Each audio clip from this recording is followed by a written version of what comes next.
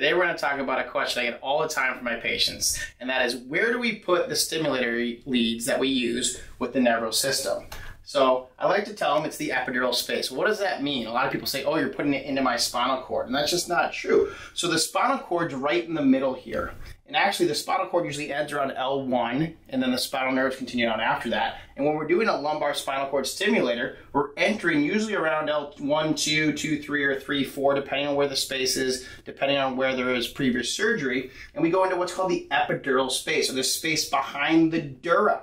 We have epidural space, subarachnoid space, and then the spinal cord in the middle. And we use a very precise technique with a needle and what's called loss of resistance to get to that space. If we look at a cross section, you can see here where that epidural space lies. And it lies really posterior. Technically goes all the way around the dura, but the spot we're looking for is the posterior spot behind the dura, behind the spinal cord.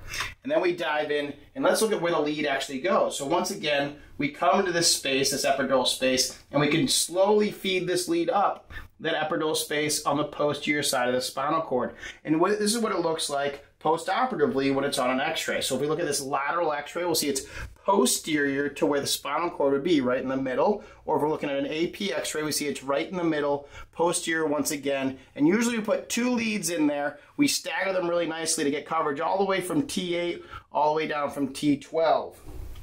Then we have to put the battery in. So a lot of patients say, well, where is this battery going to go? And there's really a few options for the battery. The main one I pick is this option D in the flank space, or right between your lowest rib and your pelvis. So depending on size of the patient and handedness, we depend on if we put it on the left side or the right side. But afterwards, we can see how it looks where we have both leads going all the way up to the space we're trying to cover, that T8 to T12 area. Then we have the nice battery sitting in the pocket. And we go back here, you can see what the battery looks like when it's on x-ray here. It's usually just to the left of midline or just to the right of midline, depending on the side of the use, right in that nice pocket. Heals up very nicely after about 2 weeks, and all this is under the skin.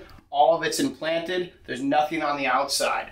So basically, that's how we put in the spinal cord leads. It doesn't go into the spinal cord. It goes into something called the epidural space. And then we place that battery that has all the computers and all the brains of the system just below your skin on either your right or left flank.